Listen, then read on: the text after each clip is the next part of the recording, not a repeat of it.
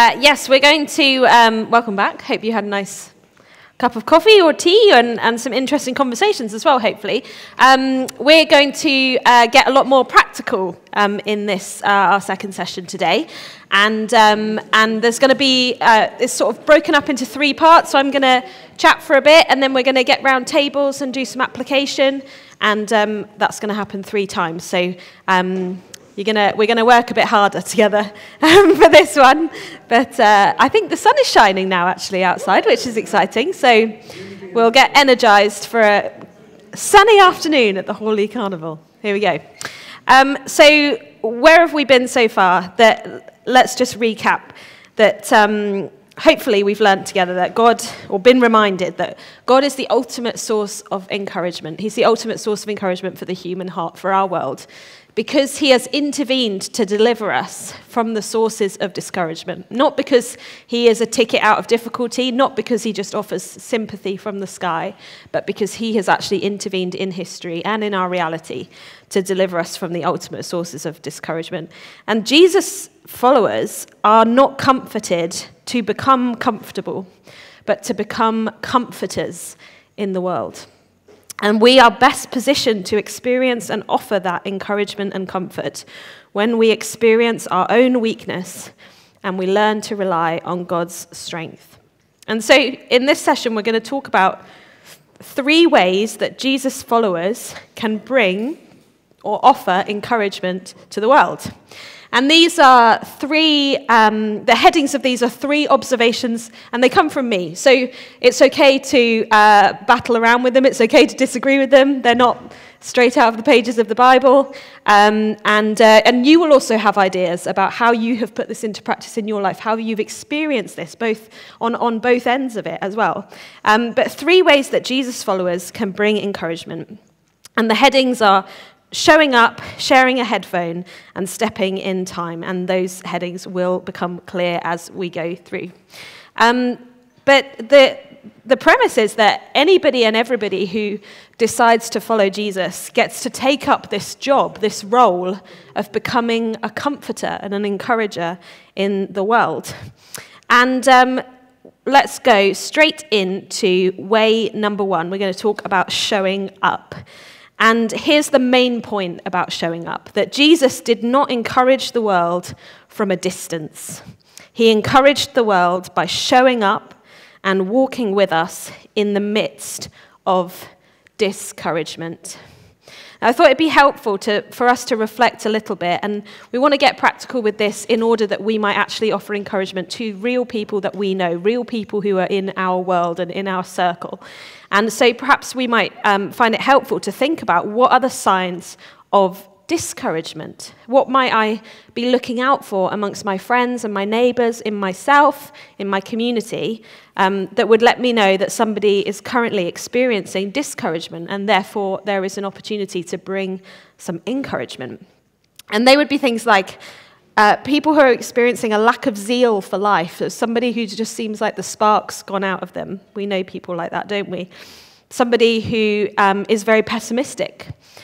Somebody who appears to be very depressed, somebody who often voices their worry, somebody who's experiencing a lack of confidence or a lack of self-esteem, somebody who's exhibiting apathy or hesitancy or a lack of confidence about something, people who are expressing purposelessness or anger or frustration or loneliness or confusion.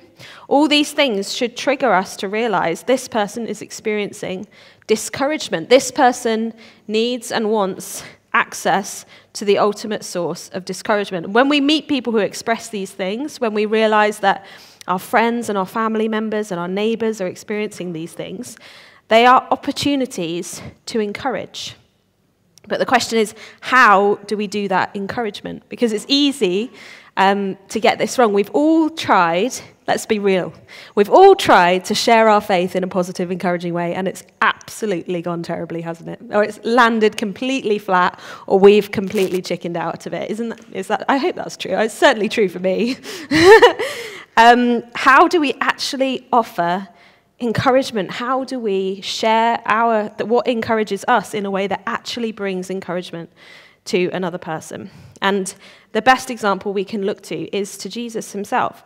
Jesus brought encouragement to hurting people by offering himself as a solution to the ultimate sources of discouragement for anybody who put their faith in him.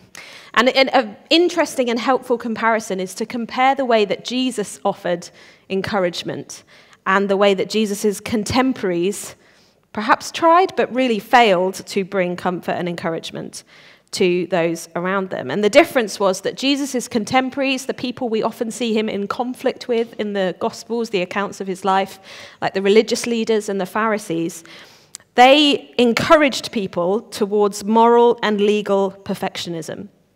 That was their advice, that was their suggestion. This will help, this is what you need to do, is strive for moral and legal perfection. Whereas Jesus' encouragement was towards faith, was pointing people in the direction of confidence in God, rather than increasing their confidence in themselves.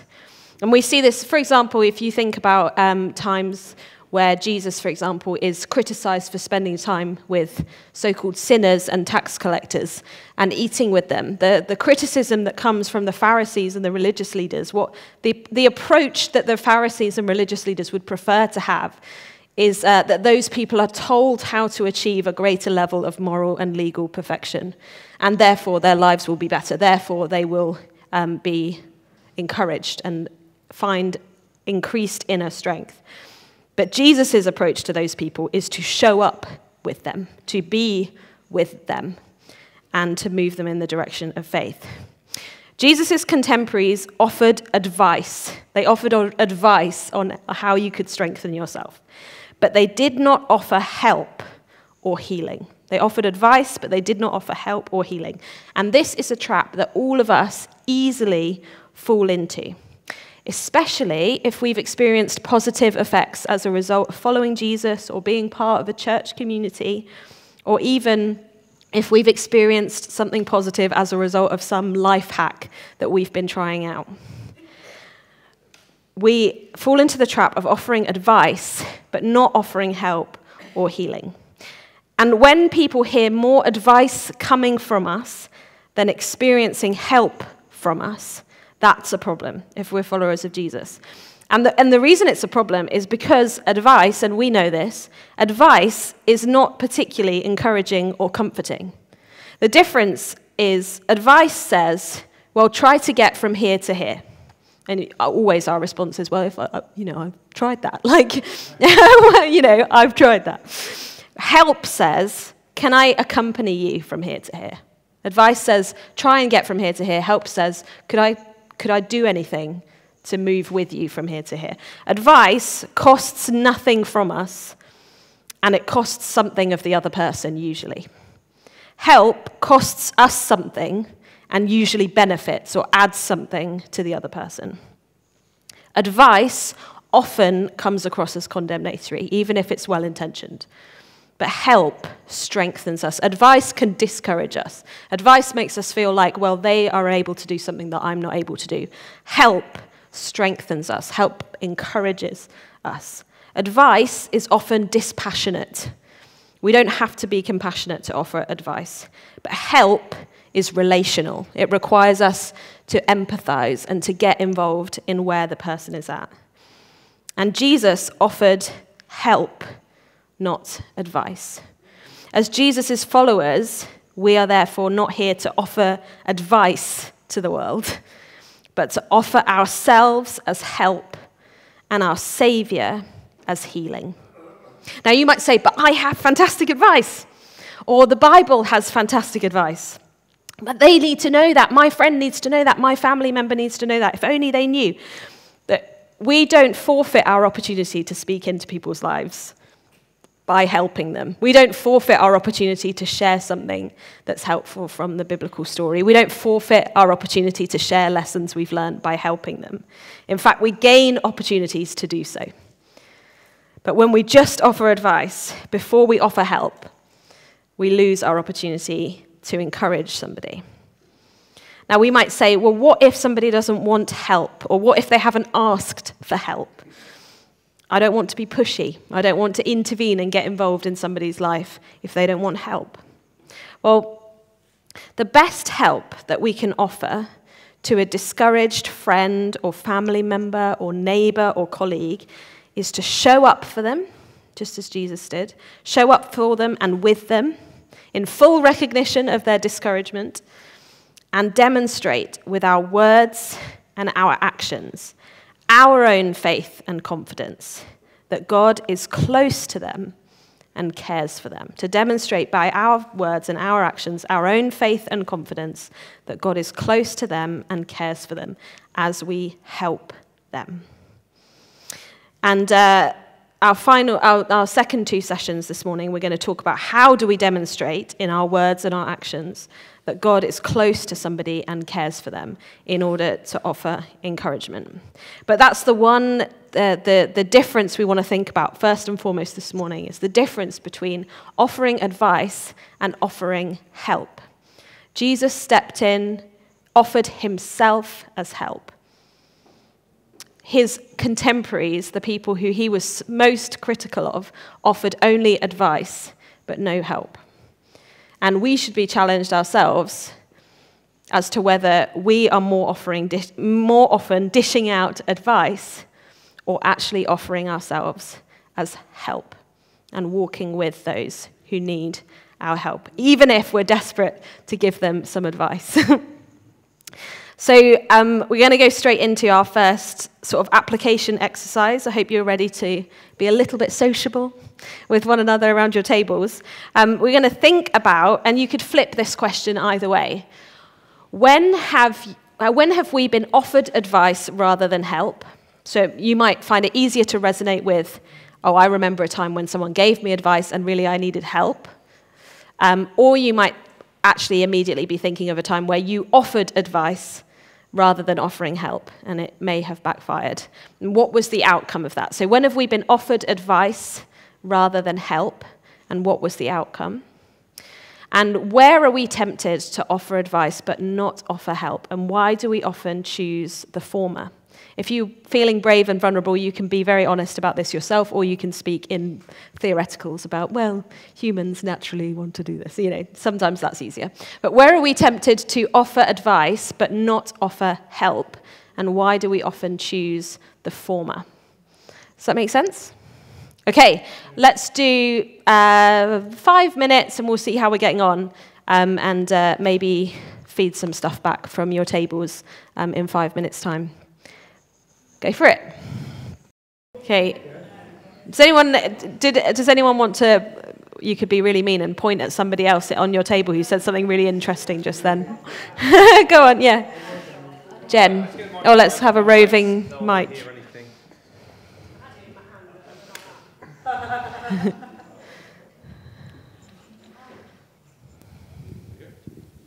I'll kick off. We had quite a lot of discussion actually, but one of the things that came up a couple of times was time. So actually, probably on both occasions where you might need somebody's time to help you and they haven't got the time, or the reason we've defaulted to offering advice is because that's quick, and you've got that at the tip of your tongue and you can bring that up quickly, and the help journey is longer and you may not have the luxury of time either in that moment or throughout that journey of help. So that was one of our main points. Very good point. Very good point. I think also we're tempted to offer advice and not help in times where you feel, if I start offering help, can I cope with getting dragged into a certain situation? Do I have that strength? And so then you might be more tempted to go the advice route, and yeah. Yeah, we have to exercise a bit more wisdom. If we're going to offer help rather than advice, we're going to have to offer help meaningfully to a few people rather than lots of advice to lots of people, aren't we? Yeah. Great. Go on, Neil. Say this against myself, but if I'm being honest, it's a lot easier to offer help to people I like and to give advice to people that I don't care about. Yeah. So if Neil's offering you advice.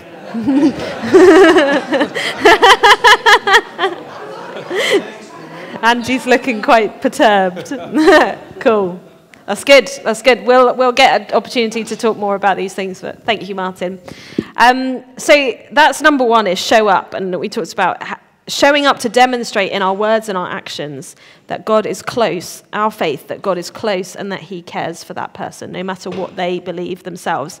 And the second practice, the second way that we're going to talk about is, I've called it sharing a headphone. It's how do we demonstrate with our words that God is close? And perhaps this is the, either this will be the piece of sharing your faith that you feel you've been taught about or practiced the most, about how do you actually talk about your faith, or it's the piece that you feel the most petrified by. And both of those are normal responses. But what we're going to talk about today is that for truth to actually encourage us, it must resonate with us. The difference between just hearing something that is true and hearing something that really connects and resonates within us and lifts us from the inside.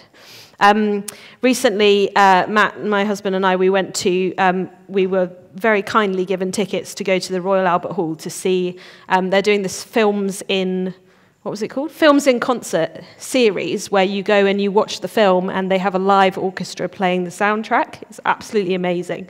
And we went to see Indiana Jones, Raiders of the Lost Ark with the London Symphony Orchestra, which was incredible. And it so makes you appreciate the difference a soundtrack makes to a story and how you receive the story and the narrative and the words that go on in the story according to the soundtrack, because it makes you feel something. It actually lifts you. You resonate with what's going on screen. And it really made me think about the difference between sharing a story or sharing a piece of truth and sharing something in a way that really resonates with somebody, that lifts them, that they feel from the inside out. And it made me think, well, what does it sound like when I talk about Jesus? Is it like a film with no soundtrack? Or does it have something that resonates with people? What does the story of Jesus, and I think the question before that question of what does it sound like when I talk about Jesus is, what does the story of Jesus sound like to me?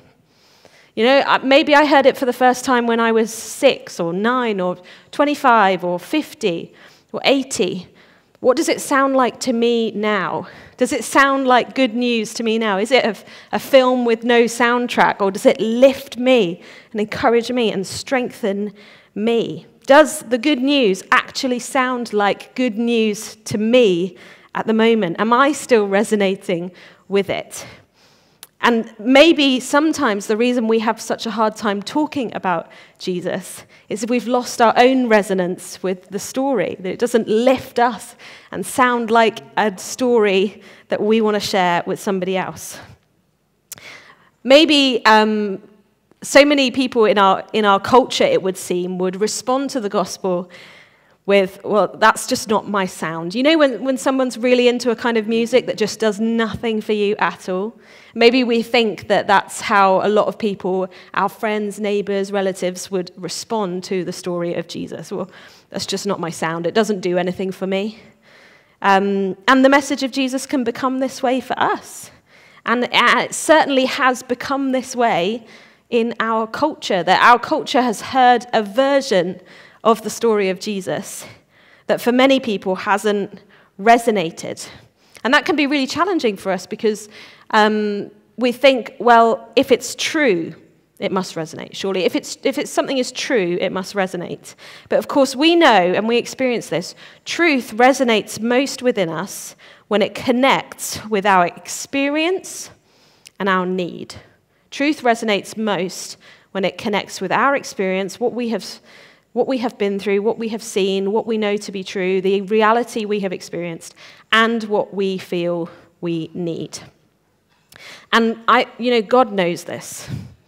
And we know that God knows this because I love this phraseology in the Gospel of John where it says, the Word, Jesus, the Word became flesh and lived among us. That's the beginning of the good news. That the Word, which is the truth and the wisdom and the knowledge about God, became a human being and lived with us. That is, God knew that contextualizing truth into our experience and our need is the best way for it to resonate. And so the word, his wisdom, his knowledge, his truth became flesh, took on human flesh and lived amongst us, contextualized itself into our experience and our need. That in some sense, God tuned into the frequency of humanity in order that we might tune into the frequency of heaven. That's resonance is when the frequencies are aligned, right? That God tuned into the frequency of humanity in order that we might tune into the frequency of heaven. I don't know if you've ever sat on a train opposite somebody who has headphones on, who's reacting to what they're listening to. Like either just like going for the subtle sort of nod, or it might become more extensive, or they might laugh out loud sometimes, or it can be a bit alarming, especially if you can't see that they have headphones in. That's caught me out a few times.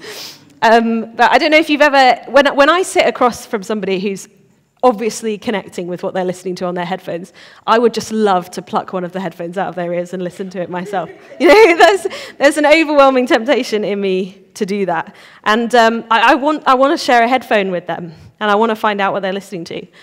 And I love in this idea that the Word became flesh and lived amongst us, that Jesus came and listened in to our headphones. That he came and listened in to what it sounds like to be a human being, even a human being who's estranged from God. It was like he came and sat opposite us and said, "Can I listen to what life sounds like for you?" And then he offered his headphone to us that we would know what it could and should sound like to be a human being who's connected to God. So Jesus was able to offer real encouragement to people because he was willing to share a headphone with them and hear how the world sounded to them. And you see this time and time again in Jesus' interactions with people. Often he has the one up on us in that he already knows exactly what's going on in their life. But he speaks according to what he knows the world sounds like to them, doesn't he? You think of the woman at the well or the blind man Bartimaeus, people who Jesus first and foremost spoke into what does the world sound like to this person, and how do I help them with what the world sounds like to me, with what God sounds like to me. And so when Jesus brought good news to people, it was specific, it was tangible, it resonated with people, it spoke into their experience and their needs. I think there's some permission we need to give ourselves in the fact that Jesus didn't have one presentation of good news that he repeated with every person, but that he responded to the person in front of him. He listened to what was going on in their world, and he shared the part of the good news that they needed to hear in that moment. And I think there's permission we need to give ourselves there too, to not need to say everything all at once, and to not need to recite and rehearse a version of the good news that perhaps we were taught and trained to present to people, but to learn how to listen and then say something that actually will resonate with what that person has just shared with us. This is a key to saying something that resonates with people, is our willingness to share a headphone with them. And the first step to that is to listen and ask questions. To listen, what does the world sound like to you? What does the world sound like to my friend who has never been to church? What does the world sound like to my partner or to my granddaughter who grew up with a faith but has walked away from it? What does the world sound like to you? What's their soundtrack? What's their sound? The more we listen, this is a principle I was reading about in a book I'm going to recommend in a moment. The more we listen, the more time we earn to share. And so the best thing that we can do is start listening and asking questions about what the world sounds like to somebody we want to encourage. And I would just suggest these 3 questions, and a couple of them we've already used today. What are they experiencing? What is this person in front of me experiencing right now? What do they need? Not what do I diagnose they need, but what do they feel they need? And what have they been offered? What have they tried? What have they looked for? And then to think about, where is my common ground with this person? Human to human. What have we both experienced? Where does my experience connect with their experience? Where do my needs connect with the needs that they have just expressed? And is there an opportunity for me to share what Jesus is offering into that? I've experienced, I need, Jesus offers. We have experienced, we need, Jesus offers. For truth to encourage us, it actually needs to resonate with us. It needs to speak into our hearts. It needs to connect with our experience and our needs. And here's the reality of it. If it doesn't resonate, it won't encourage. And if it doesn't encourage, it will not motivate faith. We know this in our own lives. We've sat and listened to messages that haven't resonated, not from Martin ever, but from other people. If it doesn't resonate, it doesn't encourage. And if it doesn't encourage, it does not motivate faith. We're going to break out into our groups again and talk about this in a moment. But before we do, I just want to recommend 2 really practical resources I've come across recently. It'd be great to hear if you have some resources that you find helpful in this area as well. But in thinking about what the good news sounds like to us and getting better at talking about it in a way that resonates with somebody else, and particularly in tapping into how we listen to somebody else's headphones and how we share our own. So one is a resource that's available on Right Now Media. You should be able to, do you still have it? Yeah, you can access Right Now Media for free through Hawley Baptist Church. Who's best to ask if somebody doesn't know how to do that? No, Angie. You can. It's on the website. There you are. It's on the website. And this is a resource that's available for free on Right Now Media. It's called Evangelism, Sharing the Big Story. It's from a guy called James Chung.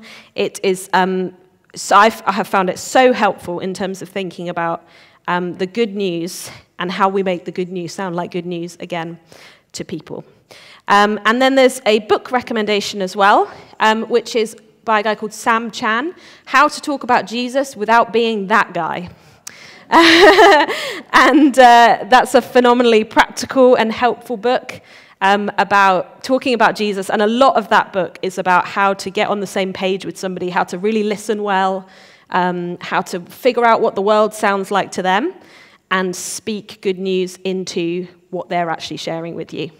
And so those are 2 practical books, 2 practical resources, that I would highly commend to you if this is something that you want to get better at. But let's go for some application questions. Firstly, if you want to talk with one another, when did the news about Jesus first resonate with you and why? Not when did you first hear it, when did it first resonate with you and why? And then practice sharing a headphone exercise with the people around you. So this is where we ask, what have you experienced recently? What do you need in the midst of that? And reflecting together on what Jesus offers into that. And it's a bit different doing it with people who share our faith. But the better we get at doing this with one another, with people who share our faith, the more practice we have for taking this out with people who don't share our faith. Because at the end of the day, we're all human beings, and that's the best way to have these conversations is as 2 human beings, right? So you could practice in a group or practice one-to-one on your tables asking, well, what are you experiencing? What do you need? And reflecting together on what Jesus offers into that. Cool. We'll take another 5-minute break, see how we get on, and then do some feeding back. Yeah, let's do it. So on our table, we just had an interesting point made by Martin about the fact that evangelism can often feel like, I've got to tell them about Jesus now. And the principle you're saying about the sharing the headphone, actually, we were just saying it's a journey where that might be years down the line, where you are just listening in on their life, you're supporting them, and the helping bit. And actually the sharing Jesus bit comes in those moments when the opportunity arises, rather than trying to force something in. Well, that's very nice music, thank you, but listen to mine. Yes. It's trying to take that. Yeah, that's good. Next person. I don't want to be in it. Well, when Jesus has resonated with me, it's because I've been suffering with grief very deeply. In 2021, I lost one of my dearest best friends, and I had an experience where I saw Jesus walking beside my mum, and he said, "Don't let grief overtake you. Don't let it wash over you. Let yourself grieve." I never had anyone else to experience that with. And it's resonated with me since. And the very first time was my baptism. Yeah. I had the warmth just wash over me. So I've had 2 fantastic experiences with Jesus. Yeah. Thank you for sharing that. That's a really powerful example of that. You know, we might hear the truth of Jesus is with you, and then when it connects with, well, I'm experiencing real intense grief and I really need somebody to be walking with me now, that hits differently, doesn't it? Yeah, that's good. Thank you for sharing that. Yes. Little bit of humour. Answer the first question. I was about 12 and I was going to be a good boy today. I realised at the end of the day I had failed. Yeah. So I had to look elsewhere. Yeah. So that's when I first experienced thinking about Jesus. No, more recently and seriously, I'm trying to think, linked to what we said here. There was someone we knew who needed certain things, help with the computer. In fact, it turned into inviting them in. And talking about their life.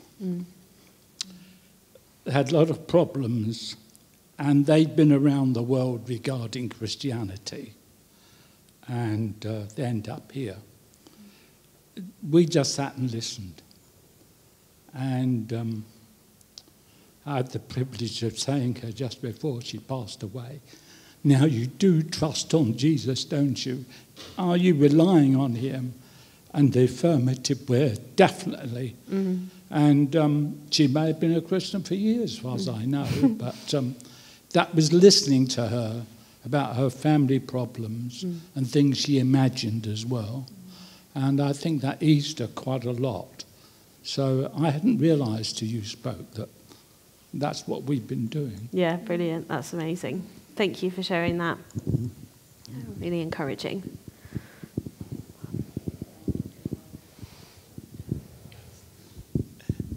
She just said, "Don't." When I first met Jane, one of the things she told me is that she's afraid of heights. And, I mean, I get it. If I was on the top of a really tall building and there was no rails or no windows or anything and standing on the edge, I think I'd be afraid. But as an example, the Willis Tower in Chicago, I don't know how many feet tall, but like the Empire State Building thing, 3-inch thick glass. I mean, generally speaking, nothing's going to happen. We are way high up, but it doesn't matter. And in my headphone, it's, wow, I think I can see where my mom lives. How cool is this looking up here? What's in Jane's headphone is, oh my God, this is crazy. You know, it's going to fall, I'm going to fall down. There's almost no chance it's going to happen. But for me to be empathetic, I have to know what's going on in her headphone. And it's the same thing. A problem that may seem small to us just is screaming in the other person's in the headphone, and maybe that's an interesting way to think on it. Yeah. No, that's a good analogy. Good stuff. Cool. Thank you, everyone. That's really encouraging to hear your own reflections on that, and I think keep living with that question of how is the news resonating with you? And if we can always be asking that question, I think that's really powerful for us to stay connected to why is this good news to me right now, and therefore why is it good news to the people whose lives I'm walking with them in as well. So we've done show up, share a headphone, and finally step in time. This will become very important at the barn dance later. But stepping in time, even worse than watching a movie without a soundtrack would be watching a movie where the sound is out of sync, right? I don't know if you've ever watched a video or something where the sound is just slightly off. It's just absolutely unbearable to watch. And that's something we have to be very sober-minded about when it comes to demonstrating with our words our faith that God is close is how we are stepping in time to that truth. How do we demonstrate with our actions our confidence that God is close? The main point under this stepping in time is that Jesus authenticated his words of encouragement to others that God was close through his obedience to that God. And likewise, our obedience is what people hear the loudest. And to put it another way, our disobedience is what renders people the deafest. And we have seen the outcomes of this in our culture, that as soon as the church stops looking like a place where people follow Jesus, and as soon as the church stops following Jesus, nobody wants to hear what we have to say.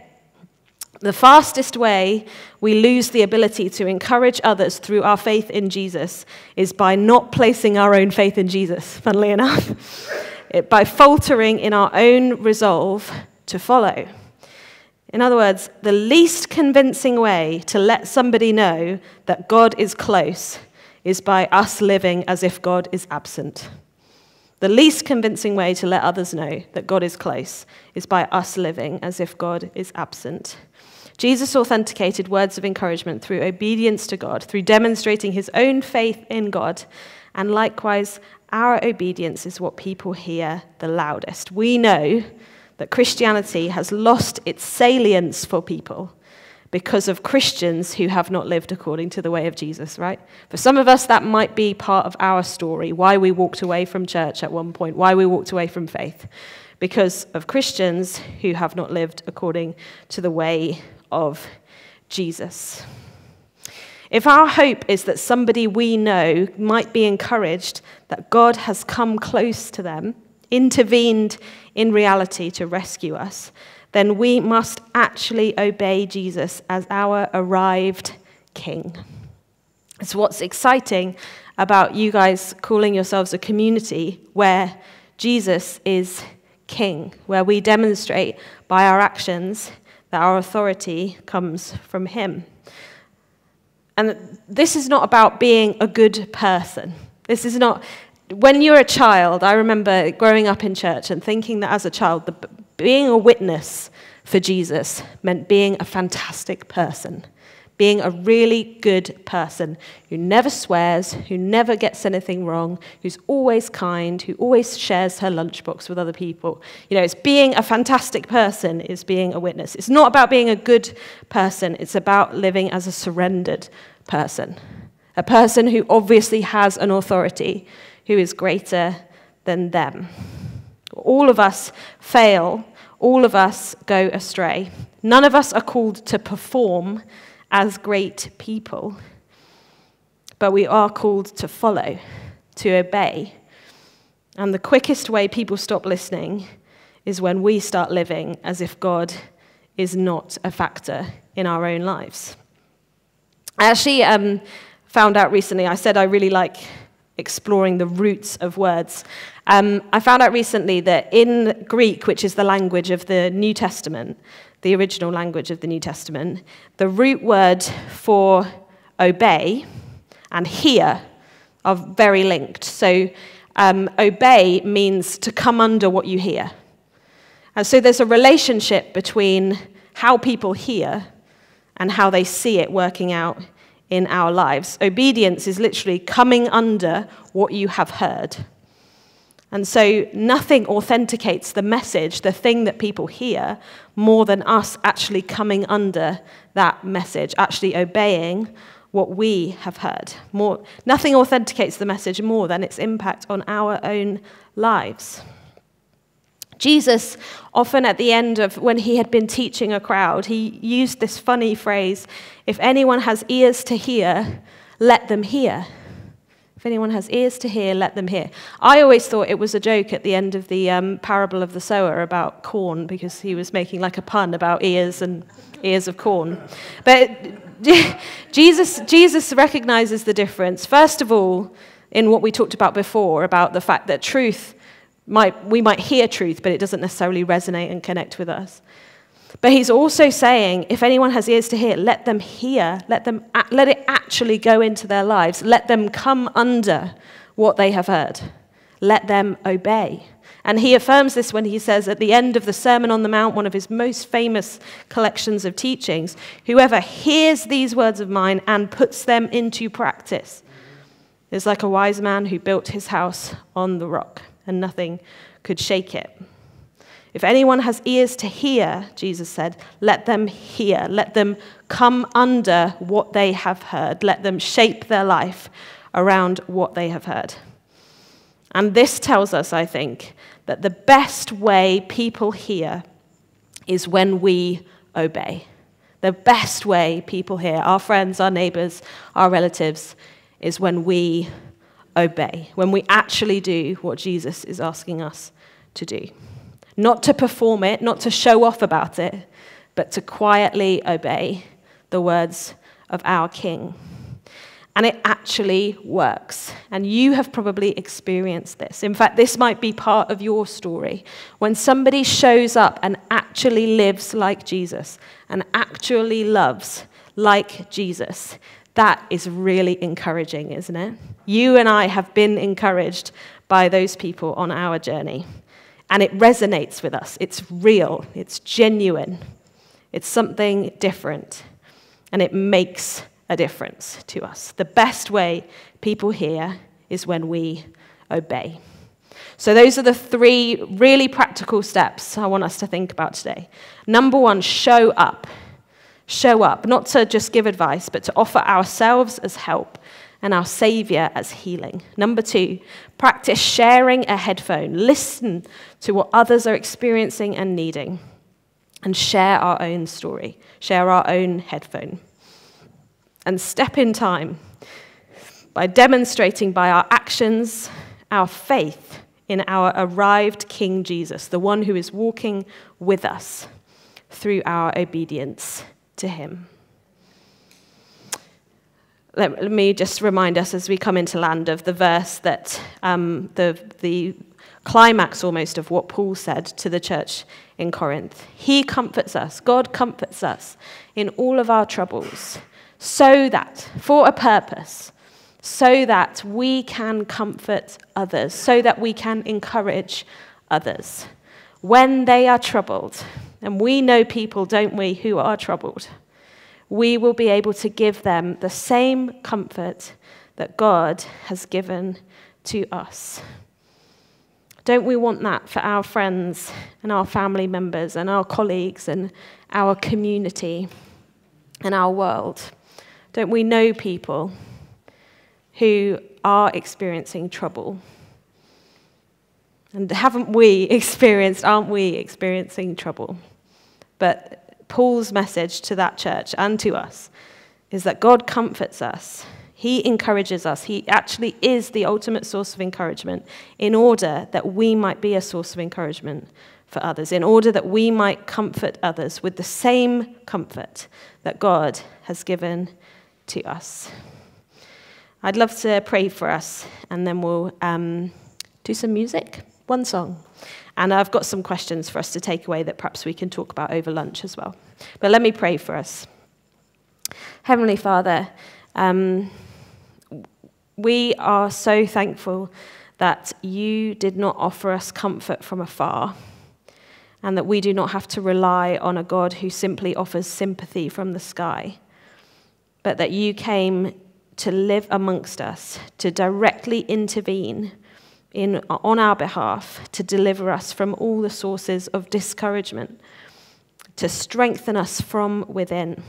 You did that through the life of your Son, that you did that through dying and putting to death the sources of discouragement, through conquering death in your resurrection, and then by giving us your Spirit, your presence with us, strengthening us from the inside out. And we pray that that would not just land as good news for us, but that we would recognize that that is good news for the world. That is good news for our friends and our colleagues and our neighbors and our family members who might not know you yet, but are looking for a source of encouragement in their lives. Would you help us to put these things into practice? Give us wisdom. Give us courage. Help us make the costly decisions to show up, to invest time in helping others rather than just offering advice from a distance. Help us get better at listening, really listening to others. Give us wisdom and give us ears to hear what other people are saying to us about what they're experiencing and needing and what they are looking for and how we might share you with them. And Lord, we pray that you would humble us and make us obedient to your words, to the things, the truth that we long for others to grasp. We pray that that would actually be a lived out reality in our lives. And we want to encourage one another on the journey of being obedient to you, of following you, and of living as if you are our arrived King, as we trust you are. And we pray for the rest of today, would you encourage us and that we would not walk away from here leaving what we have heard behind, but that we would put it into practice in our lives. In Jesus' name, amen. And speaking of which, as the band come up, yes, that's fine. Just a couple of questions for you to take away. Maybe talk about these over lunch, or maybe make a personal note. What have you heard today that will stay with you? And what are you going to do with what you have heard?